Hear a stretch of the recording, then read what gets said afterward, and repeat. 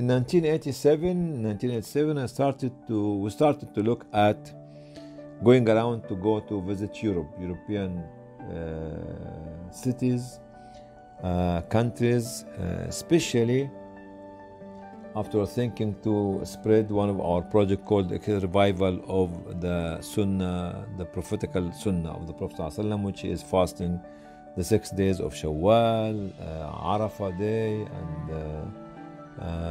Aqiqah, and Kafara, and the 3 white days in the month, and what Arafah day, and others as well, Ashura as well, and to raise fund.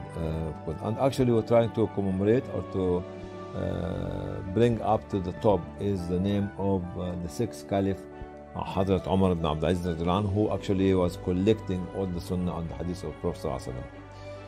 And we have designed this big leaflet, about A0,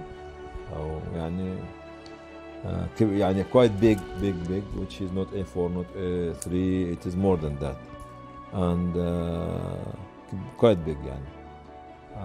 So on my travel to Paris to attend the Islamic conference in Paris in December, I had a dream, and in this dream I saw that I had a broken leg entering France.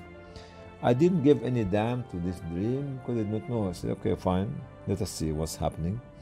By the time we landed in Paris, and then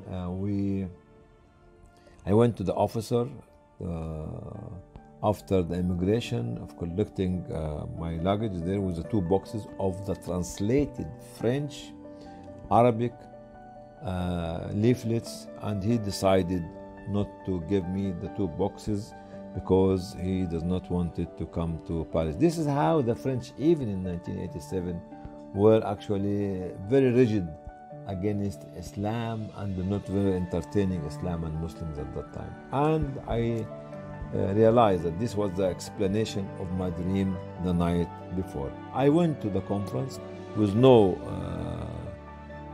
leaflet, with nothing to distribute to the people, and they stayed in the top floor, on the floor, because the conference nearly finished and most of them are gone.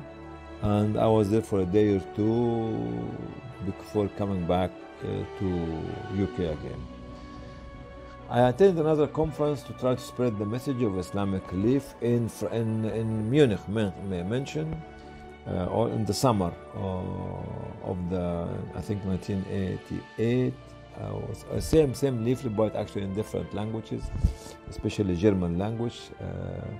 And I started to distribute leaflets and introduce the organization to them. And this is where, for the first time, I met with this journalist. His name is Asata, very well known and renowned journalist. And he was telling me when we met recently that I could not realize that with raising penny and 2 pennies, we will have built an organization raising a few £100 million. This is how we started to look outside the box of UK. We do it in Ramadan and every time. The box outside UK, when you look at Europe as a part of the big continent that you are living there, to start to spread your message there and communicate with the local community in different parts of Europe. Alhamdulillah, we went from UK to Europe in 1987 and 1988.